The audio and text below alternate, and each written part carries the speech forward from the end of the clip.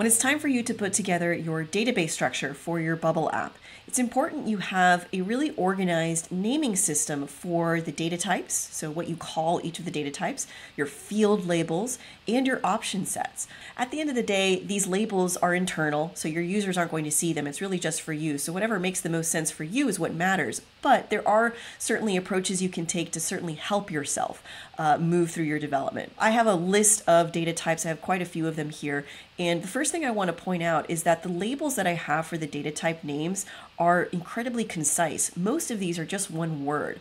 This is because anytime I reference a data type, I'm going to see that name and most likely a field name after that as well. So if I can keep the labels of these things as concise as possible, it's just easier to move through. It's cleaner and quicker to kind of absorb what it is that I'm referencing. You certainly don't want to have sentences in here or anything. The other thing that I want to point out is that I've labeled all of these data types in the singular form. You want to think of the structure of the data type itself as representing one record or one entry in that table at a time. So your data type labels best defined in the singular form, okay? That way, when you see expressions like do a search for episodes, do a search for courts or drivers, Bubble knows to pluralize those labels.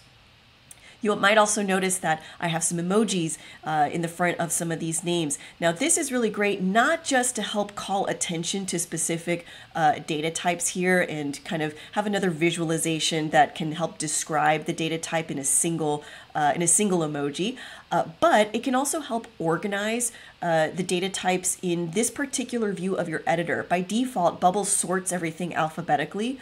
And if you have an emoji in the front, well, now you've got them grouped by that emoji. And so if you have lots of data types like I do here, and there's a handful of data types that all kind of are describing or support a specific feature, grouping them together in this way can also make it easy for you to move through your editor, in the back end here.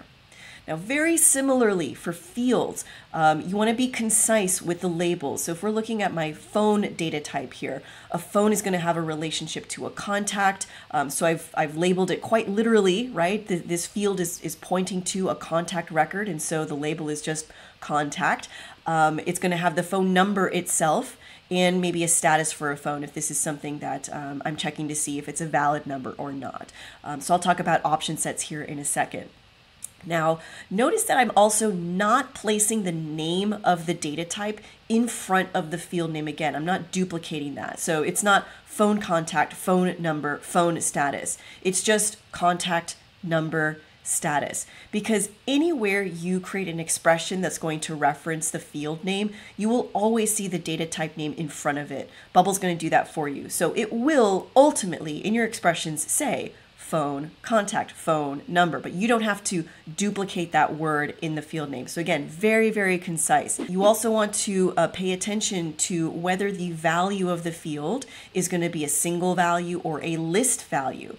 Let's go to an example here. Let's say under the user. Okay, so the user has a list of favorite colors. This is an option set here that is intentionally labeled not that well. We're going to make a correction there. But this is a list field, so there's going to be multiple values that can be saved here. So the way that I've labeled the field is in the plural form because that helps me understand that the structure, the format of the field is a list.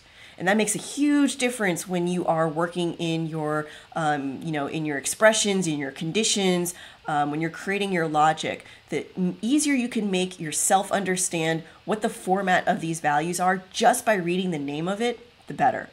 All right, so the last thing that I want to go over here is your option sets. So option sets, you want to approach them very similarly to data types and fields. Be concise, be literal with it. What we have here is a list of option sets that have been intentionally labeled in a very messy way. So I typically like to put the word OS in front of the option set so that I can keep them apart from my data type. So for example, OS status. Right, and that's in the singular form. Look how much that cleans up automatically.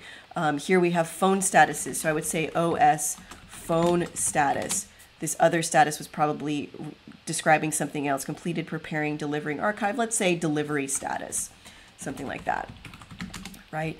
And so be very clear about keeping your option sets and your data types and fields apart from each other. You certainly don't want to have two things labeled the exact same way. Otherwise, how are you going to tell them apart, right? So for the colors, right, I would probably just say OS colors like this. Okay, so much more concise. It's easier to find something when you're scanning it, especially if you have a big list of option sets here. So the big takeaways here are concise labels, keep them as literal as possible, pay attention to whether something should be labeled in the singular or plural form. Know that you can place emojis at the front of the labels to help you group them, especially when you're looking at it from this view here in your editor.